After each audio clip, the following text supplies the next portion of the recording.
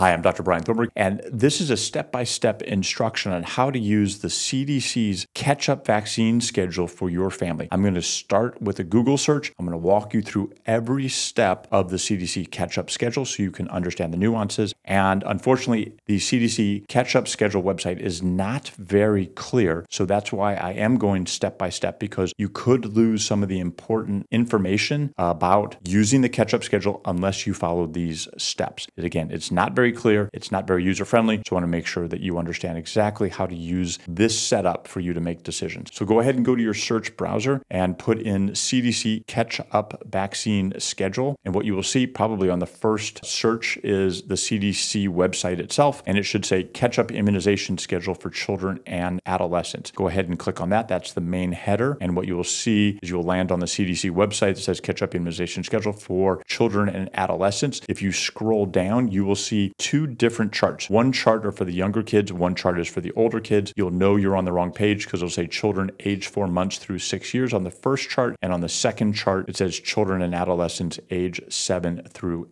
18 years old. And we're going to go through these charts, each vaccine at a time, for those that are included on the required portion of the childhood immunization schedule. I am not going to review those that are optional vaccines, but by the time we're done, you will have a good understanding about how to use this website so you can research those further if that's something that you need to consider for your family. So if we're looking under the chart for children aged 4 months through 6 years, you will see hepatitis B is listed first. You scroll over and it says dose 2 to 3.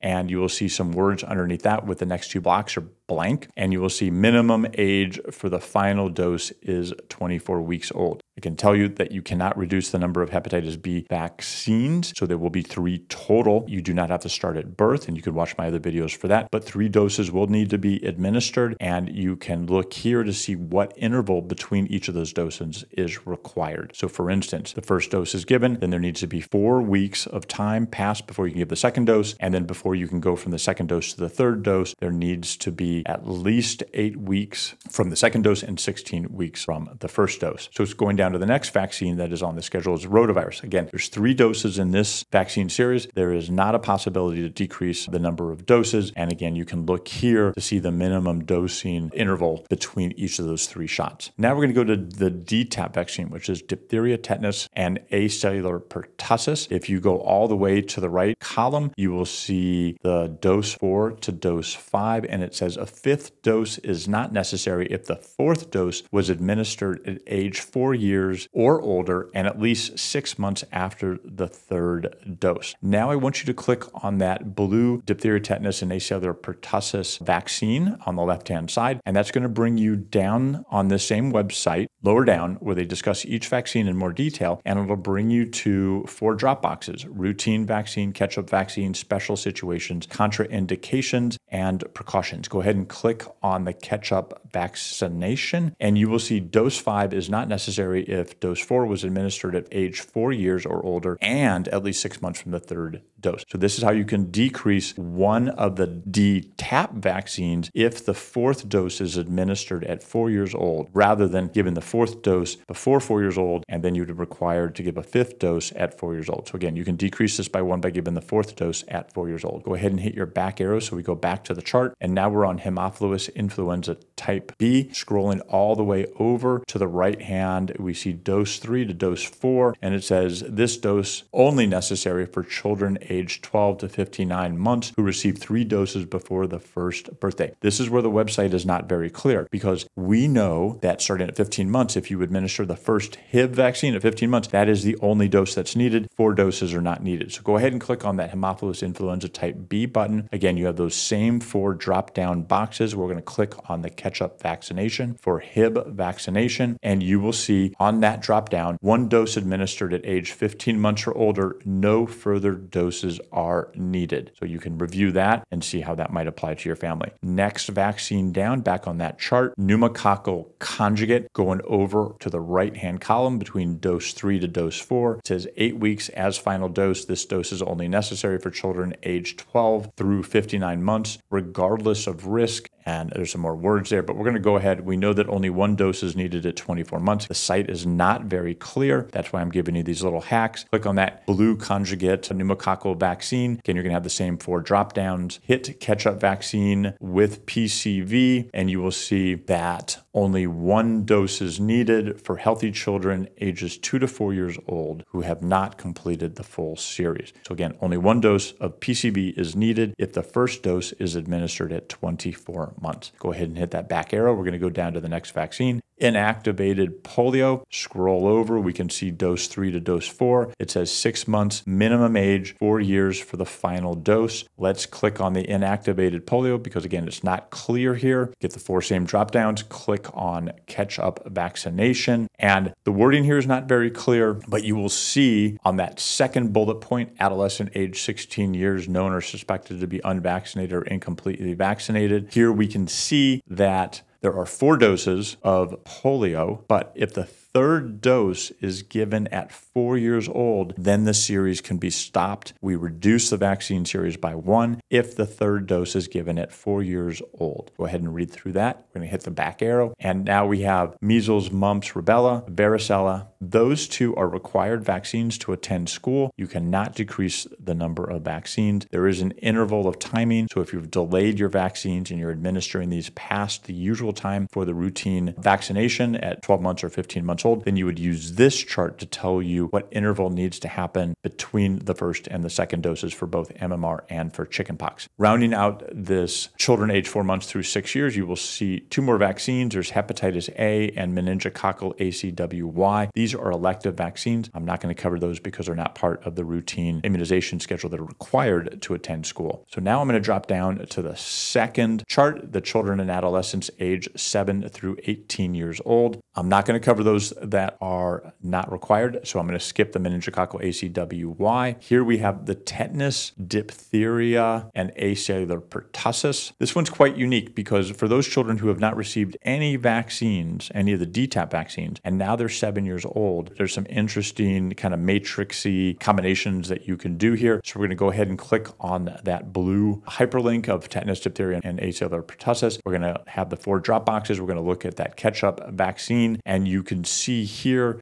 different pathways to follow depending whether or not your child received the DTaP vaccine previously or if they're beginning with the Tdap vaccine. And this does matter depending how old the child is when they receive the very first Tdap if they did not receive the DTaP vaccine. So you can go ahead and see there's a difference between 7 and 9 years old at first receiving the vaccine or 10 to 18 years old. So go ahead and read through that. This one, unfortunately, is a little bit confusing just because of all the nuances and how old you have to be to receive the different vaccines. But again, you won't have to take any of the DTaP, the 5 DTaP. If you wait until 7 years old, then you can give one Tdap with a follow-up after 10 years old. And if they wait all the way till 10 years old without any of the DTaP or Tdap vaccines and 10's the first dose, then that's the only one that they need until they're needed to have a 10-year booster. That rounds out the childhood catch-up schedule. You could see you just kind of have to get your hands dirty. Click on the link. I walk through each one specifically, and then you can see how you can either reduce the number of vaccines that your child needs to receive by using the CDC's own schedule, or you can see how frequently you need to go to the doctor to catch up the vaccine schedule in case you did start late or went very slow. And remember, the between-the-line reading on this is the older you are, the more your body's organ systems, functional systems work. In this case, we're looking at the immune system. The immune system is much more functional the older they get. So therefore, the body doesn't have to experience as many needle sticks, as many vaccines, because we can do more with less. I like to give the analogy that if I try to teach a 7-year-old geometry, that's going to take multiple passes of geometry for them to conceptualize the concepts. But if I wait until the child is in 9th grade or 10th grade and then show them geometry, they can get it on the first pass. Similar for our immune system, older they are, the less vaccines they need. And then there's some nuances inside of each of the vaccines, if they're live or if they're attenuated, if they are already dead, or if they're a toxoid. So there's some nuances a little bit deeper into that, but that's not important for this. We just follow the schedule, and then you can carve out your vaccine schedule for your family and be compliant if that's something that's needed. Thanks.